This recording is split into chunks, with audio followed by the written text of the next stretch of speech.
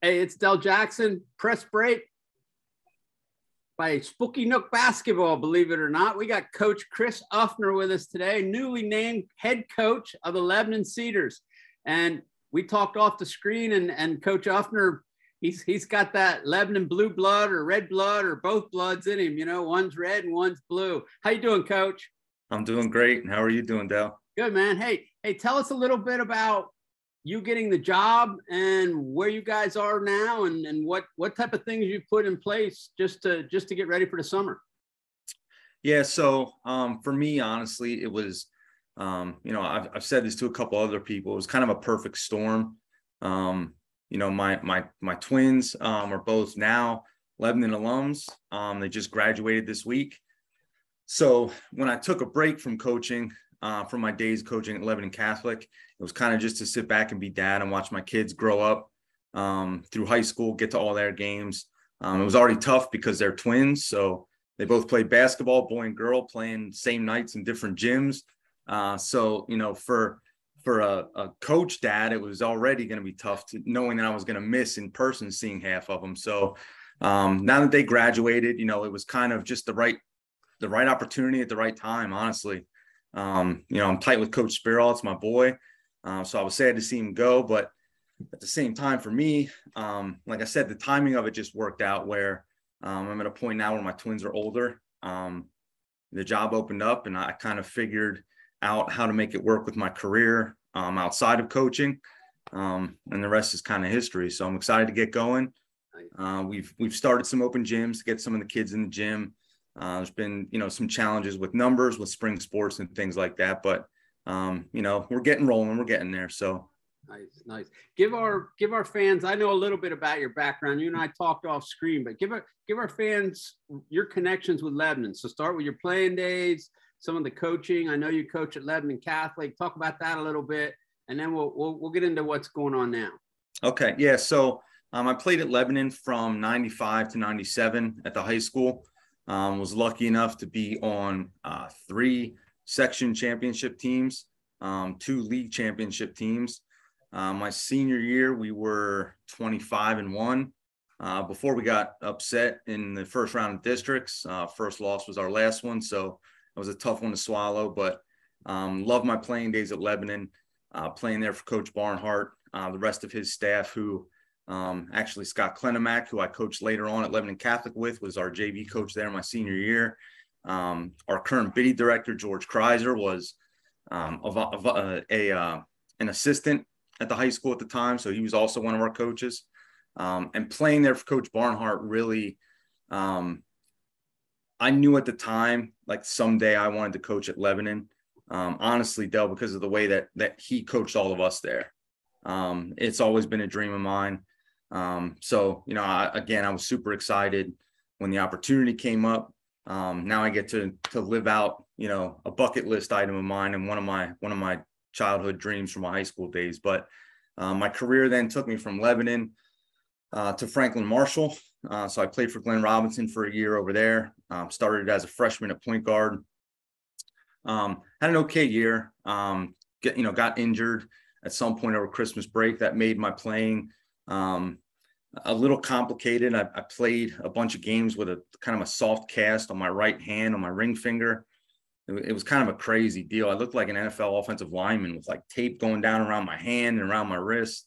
And as a point guard, starting in college basketball, it definitely made my life a little challenging, being right-handed. But, I got through that. And then, my college career took kind of a different turn. Like I said, unfortunately, I only played the 1 year there. Had some other things going on. Ended up having twins a short while later. Again, that's kind of when my career brought me back into coaching. Honestly, I got back into the Lebanon youth program just as a volunteer. And then shortly after that, Scott Klenemack reached out to me about helping out at Lebanon Catholic. So started coaching over there with Scott, coached there for 14 years, I believe. Had some successful years there, a lot of great relationships built with the coaching staff and the players over the years that, I definitely cherish. A lot of them I'm still very close with. We won 3 district championships there during my time as an assistant. We made it to the Eastern Finals once. But again, of all the things I've done coaching at any level, it's the relationships with the kids and the coaches that, why we do it, being a former coach. So, and then after my days coaching at Catholic, my twins, who, like I said, just graduated from Lebanon, were getting to that age where, I wasn't going to be able to continue to coach over there and watch them play through high school. So took kind of a step back, got back into the Lebanon program as a volunteer for the 7th grade travel team. The current seniors that are graduating now, I actually started with them as 5th graders and came up with them 5th, 6th, and 7th. Coached them for 3 years in a row, and then I stayed in 7th as a travel coach for our biddy program. Nice. Hey, I mean, just talking about some of the names you threw out. I mean, you have Coach Barnhart, who played zone defense all the time. Then you got Coach Clenemac, and he's just running up and down, hoping to outscore you. Yeah. And then you got Coach Robinson, and we've had some stories. We had Will Lasky on. Yeah. Will was a point guard, and he was like, that dude was so hard on the point guard. So maybe it's a good thing you didn't play for 4 years for that guy. But you've had some, like, obviously, maybe not obviously, but you've had a lot of people that you've worked with and around, and even Lebanon, knowing the way Lebanon works their basketball program, that you got a lot of things that you could pick and choose from. So I'm going to ask you straight out. Are you blending those ideas, or you just kind of have your own, this is kind of the way I want to do things? Yeah. So it's a great question. I mean, I think I've definitely, I've been a basketball junkie pretty much, my entire life. So I've definitely taken a lot from my playing days at Lebanon. There's some things that we'll run that we ran in 97. Nice. I definitely playing at F&M for Coach Robinson, who's, one of the most successful, Division III and collegiate coaches of all time. I took a lot from my year there, especially as a point guard. It was a lot on my shoulders, but I absorbed a lot in my time there. And then definitely some things from my days at Catholic. I like to play a fast style play, confident shooters, kids, if they're going to make mistakes, I want them to be aggressive mistakes that we can learn from and get better from. Like I said, I'm also a hoops junkie, so I can watch, I watch a lot of college basketball. If I see a set or something I like, I rewind it. Yeah, it goes on my board and gets filed away. So honestly, the thing, outside of wanting to be a high school coach when I was younger, lately, one of the things the most that kind of got me to a point where I knew I wanted to do this in high school was when I got to finally coach a team on my own. Like, I was the head coach. Right.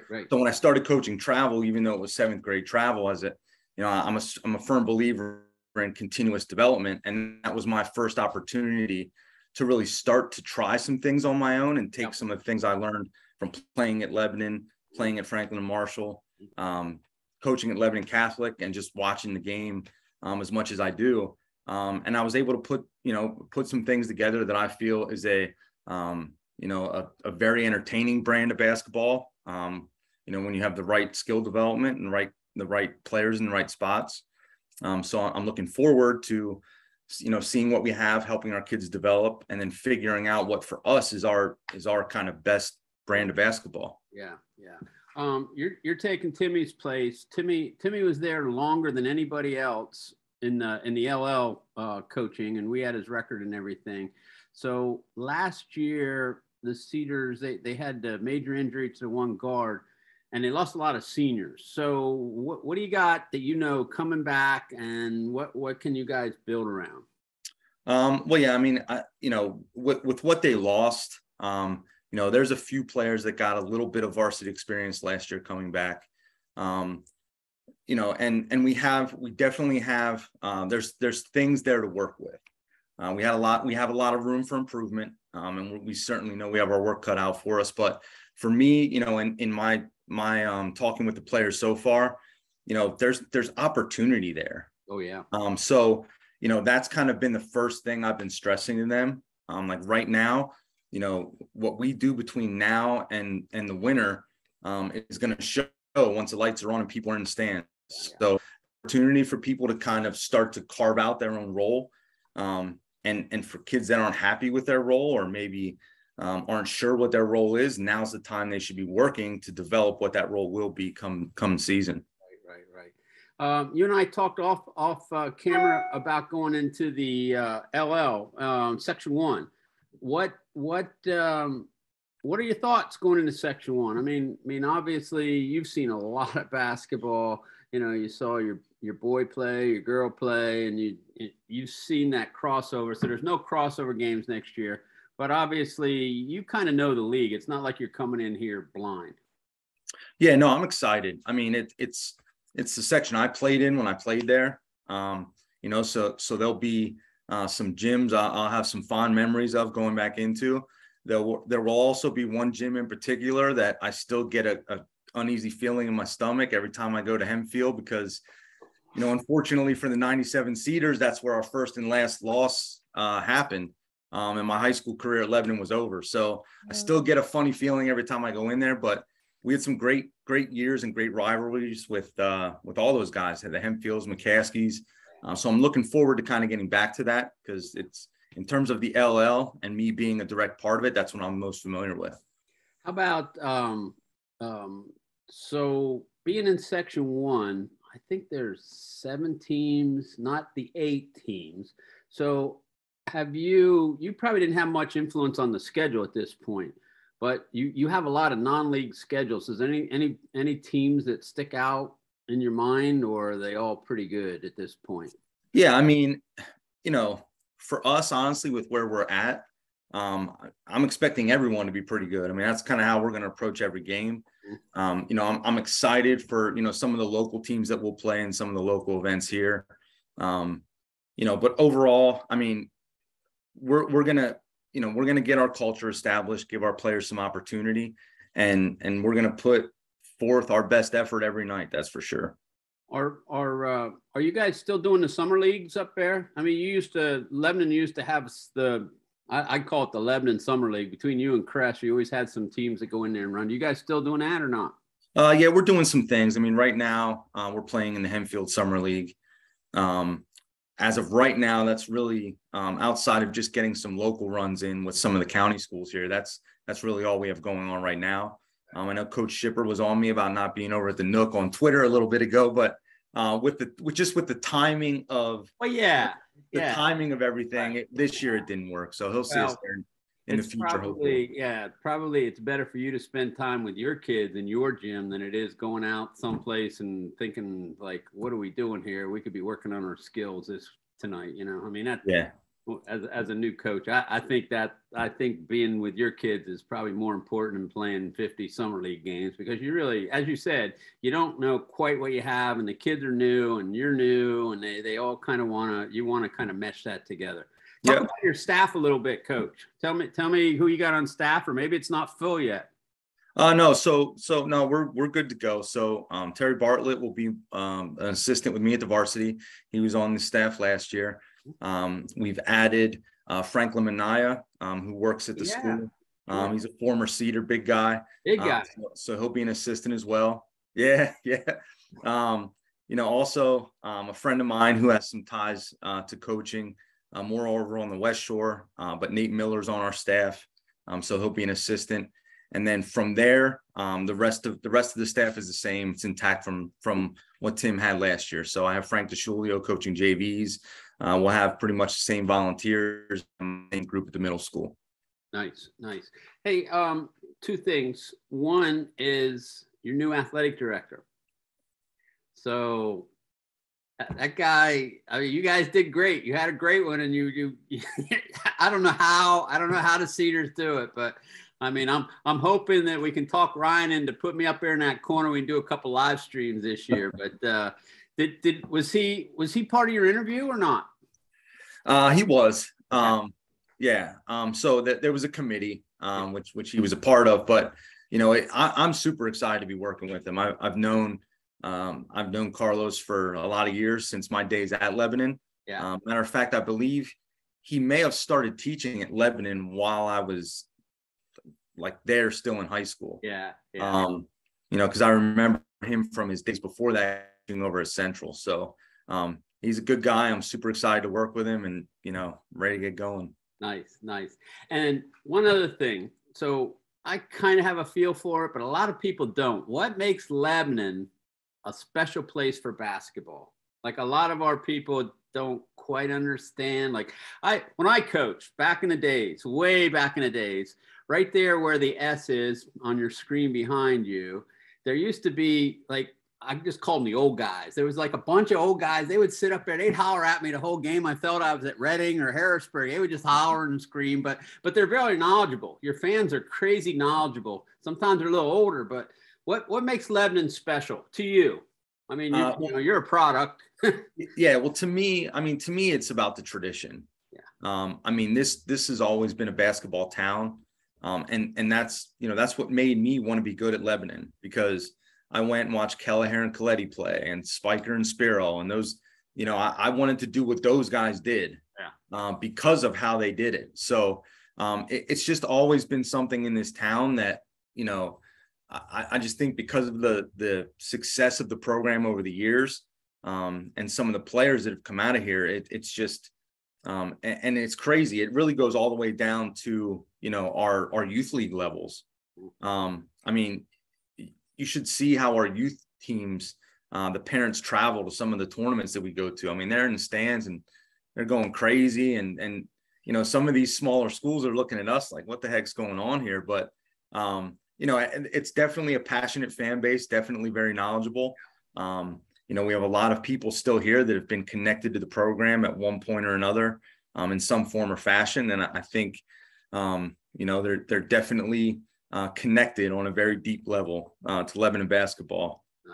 Nice. Okay, Coach, anything you have for us? Anything you want to add and tell everybody that you want to throw it out there tonight? No bulletin board material, as Andy would say. We let Andy do the bulletin board material, but anything you want to pass on to fans or players or our fans? I'm just excited to be back coaching. I'm excited to be back in Section 1. I'm super excited to be at my alma mater. I'm super excited for the opportunity that our kids have and my staff has to kind of put our vision and our plan in place. And I'm kind of excited to see everybody along the Lebanon journey. Nice. Yep. Hey, we'll end the recording. Stay with me here. Thank you so much. No problem.